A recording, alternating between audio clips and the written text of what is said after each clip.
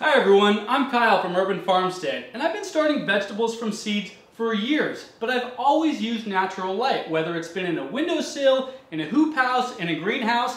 But this year, for the first time ever, I'm starting all of my seedlings indoor under LED lights. But these are not fancy LED grow lights. These are just regular LED shop lights from my local hardware store. In fact, most of this is from my local hardware store, and I'm going to show you how I put it all together right now.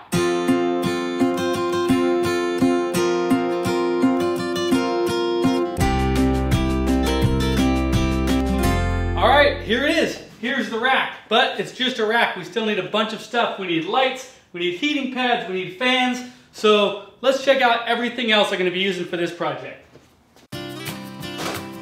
6500K LED shop lights, seedling heating mat with thermostat, 12 feet of parachute cord, wood screws, about 3 feet of 3/4 inch PVC pipe, a power strip, 2 outlet timers, at least 1 electric fan, and some zip ties. I've listed all of these items in the description below and included links to where you can find them online. I'm also using a drill, a PVC cutter, a tape measure, and a marker. You don't need fancy full spectrum grow lights for germinating seedlings or growing microgreens indoors. Those lights are only necessary for flowering and fruiting, and my plants will be transplanted outdoors well before that. What you do need are lights that are about 5,000 to 6,500 Kelvin and 2,000 to 3,000 lumens.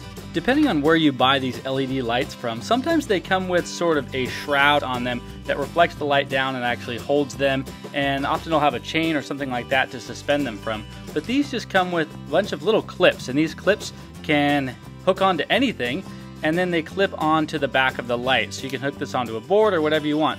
I'll be attaching 3 of these clips to short sections of PVC pipe that will allow me to join 3 lights together and will also act as my lowering and leveling system.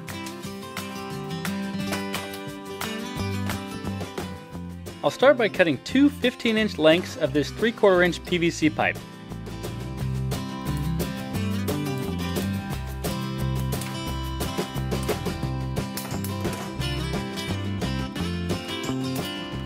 Now I'll measure and mark where each bracket will be attached.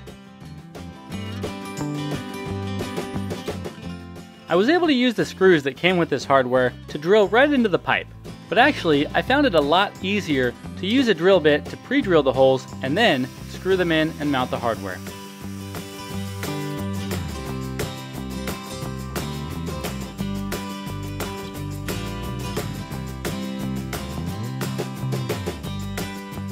With all 3 brackets in place, it's time to clip in the lights. I made 1 more identical bracket cluster for the other side. To hang the lights, I'm using a 12-foot piece of paracord. I'll start by tying it off near the corner with a clove hitch. It is absolutely critical that you tie this exact knot exactly right here. Just kidding. Tie whatever you want somewhere in this area. And then string down the rope. And thread it right through the center of the pipe. Pull it up, give it 1 round turn around this rung, string it back over to the other side, another round turn around that rung, thread it back through the pipe, back up to the top, and tie it off.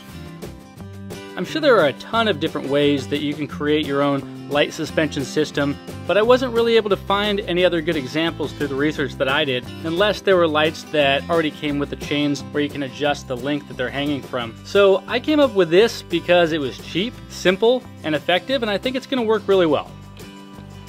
So not only will these lights be suspended over the plants, but they'll be adjustable, which isn't as important when you're growing something like microgreens where you can keep the light at a consistent level. But with starting vegetable seedlings or any other seedlings, it's really important to be able to adjust the distance of the light. So as they're sprouting, I'll have the light pretty close to them, and as they're growing taller, I can easily raise the light just by undoing this knot right here, letting out a little bit of slack to lower it, one side at a time, just like that, or raise it up. Next, I just linked all the lights together in series with these pigtail wires that came with the lights.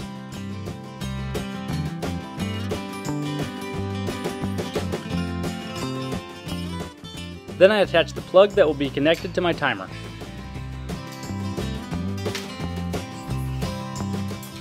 And I tightened up the slack in these pigtails with some zip ties. All right, I've got the light. Now I just need heat. And for the heat, I'm using this seedling heat mat and a thermostat. So this is a 4 foot by 2 foot heat mat, so it will fit the entire rack. I can do 4 trays on there. And then the thermostat is so that I can regulate the temperature to exactly what I want it to be.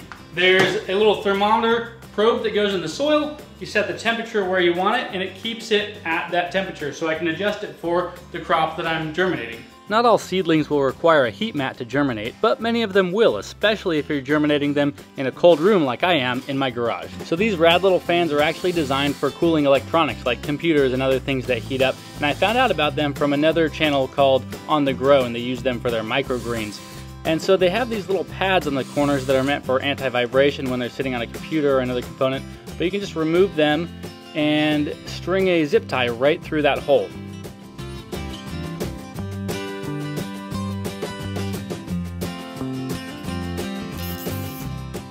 I'm using 2 zip ties to suspend 1 fan from the same rack that I hung the lights from.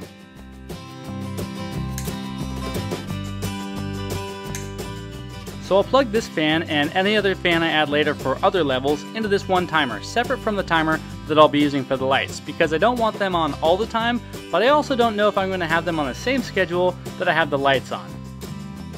And then I'll plug in the thermostat for the heat mat and the lights. For now, I'm only building out 1 level of this rack, but soon I'll be adding lights, heat, and a fan to a 2nd level of this shelf, and there's plenty of space to grow on up to 4 levels if I choose.